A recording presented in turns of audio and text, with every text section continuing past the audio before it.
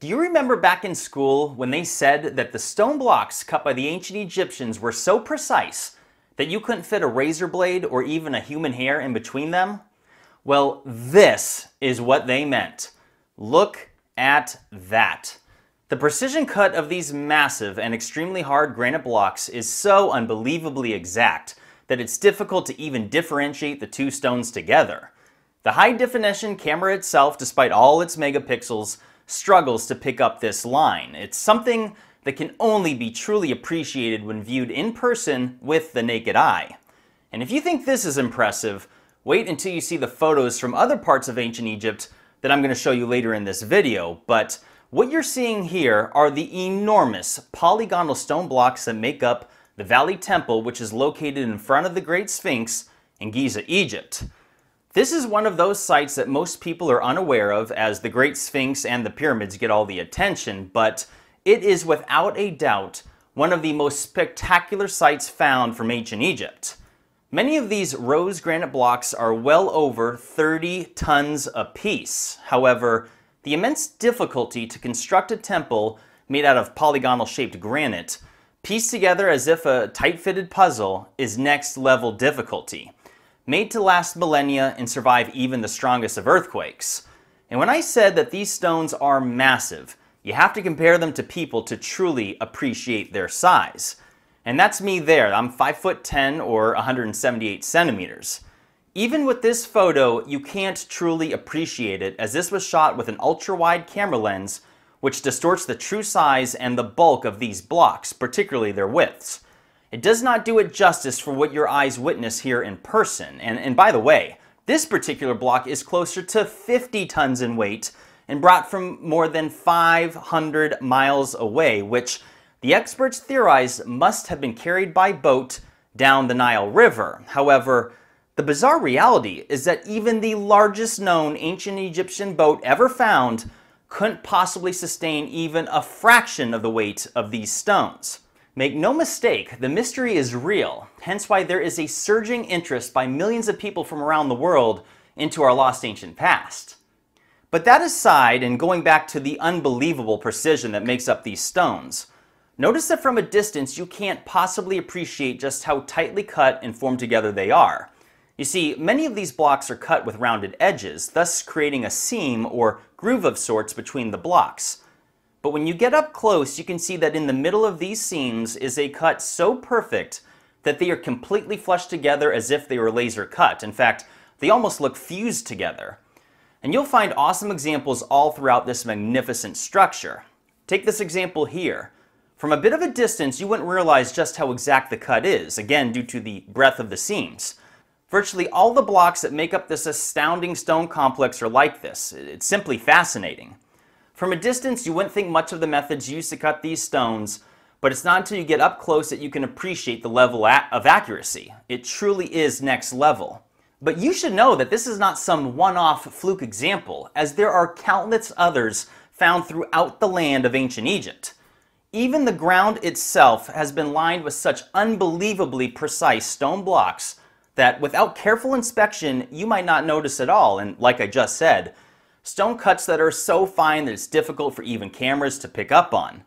Just compare this line cut to a hotel room key, which is of course the size of a credit card. The exactness of these two blocks that are pieced together makes the width of that card look thick in comparison. Because again, notice how you can hardly see that line from even just a few feet above it. And you'll be curious to know that this example here is only a few steps away from the Great Pyramid of Giza. In fact, it's right next to it. You see, something that most people are not aware of is that the entire ground surrounding the pyramids are covered in flooring stones, and there are thousands of them, many of which are polygonal in shape, cut and pieced together perfectly, again as if a puzzle. You see, it becomes even more interesting when you realize that these stones have been there for at least 4,500 years beneath the blaring sun and elements of erosion, including wind, rain, weather, and of course, millions of humans that have walked on, stumbled, and further deteriorated these blocks in the thousands of years since. And examples of polygonal flooring stones can be found at various temples throughout Egypt, even in the most unlikely places such as the roof of the Temple of Hathor in Dendera. Hundreds of polygonal stones which, although weathered and eroded, upon a closer inspection you can see just how precise these stone cuts are. But getting back to the even more impressive stuff, wait until you see this. The so-called Bent Pyramid of Egypt is a place that very, very few people have seen with their own eyes, as it's been closed to the public and even archaeologists for several decades. Even the most notable researchers have been denied access to enter inside this pyramid. That is until it finally opened in the summer of 2019, and I had the great timing and privilege to be among the very first tourists to enter this utterly bizarre structure in December of 2020, and I filmed the entire thing. And if you're interested in seeing the incredibly bizarre interior structure and layout of this pyramid, you'll want to check out my video tour of it after this video. But when you enter inside and traverse the tunnels of cut limestone that makes up the structure, you see precision cuts, the likes of which are nothing short of astounding. Look at that. Like I mentioned earlier, many of these cuts are so exact that it's difficult for the camera to differentiate the blocks together. Even notice this example of 3 stone blocks joined. Ignore the damage and imperfect exterior portions of the stone block which naturally catch your eye, and focus on the line cuts themselves.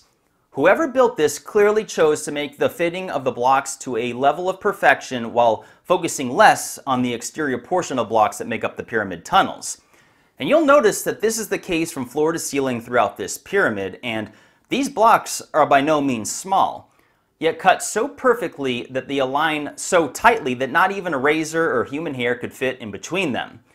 I'd even venture to say that they're probably watertight as well, and do not be fooled by their soft, chalk-like appearance. You could push your fingernail into this stone as hard as you possibly could and it wouldn't even scratch it.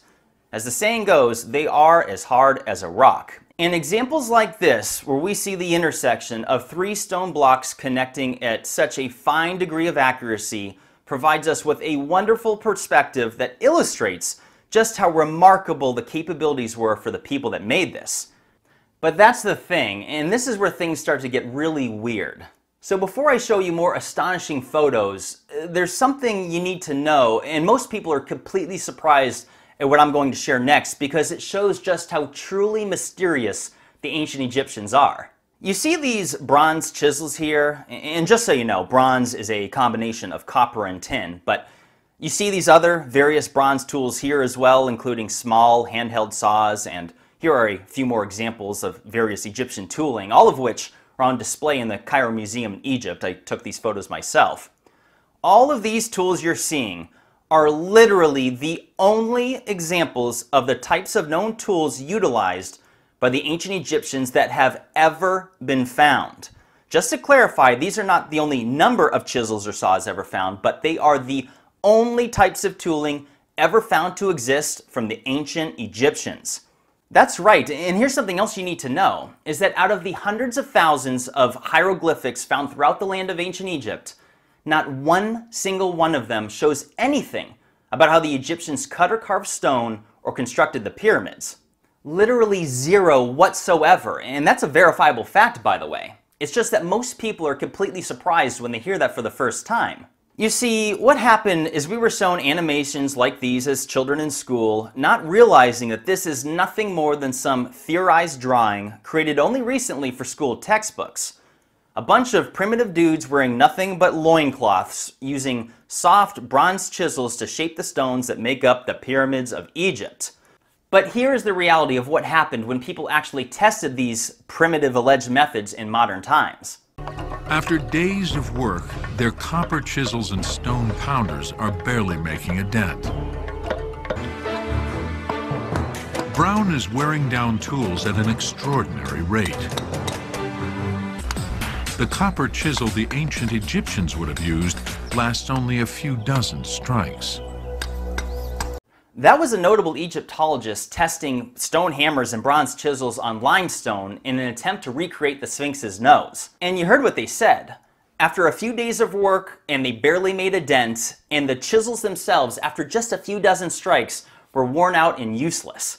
So clearly not a feasible explanation, and what you didn't see is that later in this documentary, they completely gave up and resorted to using power saws to finish the task.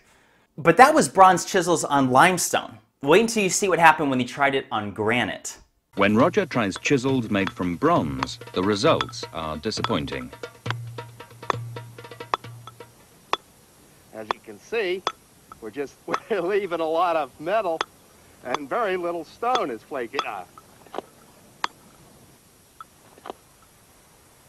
Yeah, so no. Obviously, bronze chisels were not the methods of tools utilized by the Egyptians or anyone to cut and carve stone of any kind. Which is why it is so bizarre to see that this is still a primary explanation that is taught today. They even have it posted as descriptions within museums, and the reason for this is because the people writing ancient history books in modern times have concluded that these must be the types of tools that were used, since they are the only types of tools that have ever been found, so case closed, mystery solved. But they proclaim that without ever having tested these primitive, alleged methods themselves, and bronze chisels aside, the more commonly accepted explanation for cutting the granite and limestone blocks involves copper saws. But again, these are the only examples of saws ever found from the ancient Egyptians, and not only that, the only depictions of the Egyptians using saws of any kind are these right here, which clearly shows them using small saws to cut wood for constructing furniture. So watch what happens with that same Egyptologist, Mark Lehner, used a copper saw to demonstrate how it could have been used to cut granite blocks. All right, we have a big block of granite here. So how's this copper going to cut this granite? Even with teeth, the copper alone is too soft. We're going to put sand inside the groove, and we're going to put this saw on top of the sand, and then let the sand do the cutting. Now, Dennis, will we see any progress in our lifetime? Yes, if you came back in an hour's time, you would see about a 4mm cut down into the stone. You're kidding. In an hour, you'll be 4 millimeters down? Well, I've been doing a lot of experiments, and I can guarantee that this will cut through the stone at about 4mm an hour. The sawing went wonderful once we switched over to using water with the sand. As you can see here, we achieved this in just a few days. 4 millimeters an hour and just a few inches over a few days? Are you kidding me? So besides the fact that no saw of this size was ever found, nor was there any saw of this size ever found to be depicted by the Egyptians, but we can clearly see that this method is so unbelievably slow that it couldn't possibly be a feasible explanation for how the Egyptians cut and carved the millions of stones that make up the pyramids. Because keep in mind that the Great Pyramid of Giza is made of some 2.3 million stone blocks and was said to be constructed over approximately 20 years. That means that they would have had to cut, carve, move in place at least one stone block every few minutes to achieve that timeline. And this does not include the many millions of more stone blocks that make up more than 100 other known pyramids found throughout Egypt. Many people are not aware of just how many Egyptian pyramids there are, and all of which were said to be done within a very specific timeline for their respective pharaoh, at least according to the alleged story that we've been taught in modern times. And I wonder just how many millions of blocks would make up that 118 pyramids, because of course they're all of differing sizes and dimensions. And this does not include the many millions of stone blocks that make up the dozens of various temples found throughout Egypt. This is just a few examples, all of which were made from countless stacked blocks. Nor does it include the countless flooring stones that surround these temples and the pyramids of Giza itself. Nor does it include the hundreds of various structures, including mastabas, all of which are made of stone blocks. Nor does it include the countless stones that make up the many columns found at dozens of sites throughout Egypt. Nor does it include the many gigantic stone obelisks, giant stone boxes, as well as the countless stone sarcophagi found all over the place, far more than could possibly be shared in this video. And nor does it include the thousands of incredible stone statues that have been found throughout the land of ancient Egypt. And it sure doesn't include all of the other random, incredibly shaped granite stones that were once part of structures that are long since gone. Impeccably curved granite that couldn't possibly be done with the known tooling found in Egypt, at least as far as what you've just seen. And you don't have to be a stonemason, archaeologist, or even a frickin' rocket scientist to comprehend that these tools here copper saws and chisels, did not create the cuts of this level of precision, and this certainly does not even address the size of these stones and the time it would take to do it, which is of course a major factor that must be considered. But there's even more proof that these blocks were not cut with two guys holding on to some handheld saw. This granite sarcophagus is one of many that are on display in the Cairo Museum in Egypt. However, what makes this particular stone box so unique is that it's listed as being discarded by the Egyptians, as on the other side you see that they made a mistake in the cut and it went off center. But this in itself is evidence that the Egyptians were not using some unbelievably slow, primitive handheld saw, because if that was the case, they would have noticed and corrected their mistake almost immediately. The fact that it continued off-center for nearly another 3 feet strongly indicates that they were using a method that was far quicker and superior. The evidence is right in front of us. Like I always say, look and think for yourself. There are far too many details that weren't shown to us when we learned about the Egyptians as kids. But when you revisit this amazing topic as an adult with more life experience and the ability to use discernment, you can see just how real the mystery is. Yet despite all the details I shared in this video, many will still adamantly defend these debunked narratives.